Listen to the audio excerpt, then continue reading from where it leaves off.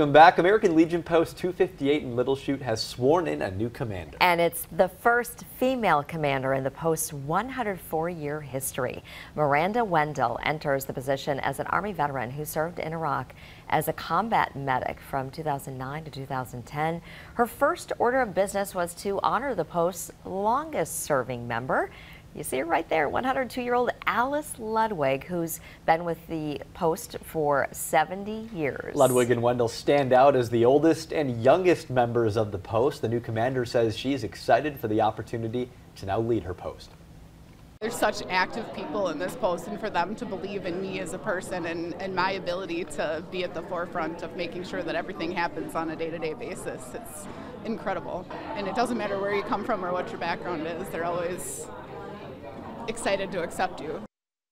Wendell hopes to continue building on a post that has welcomed her and her family with open arms. Congratulations to her.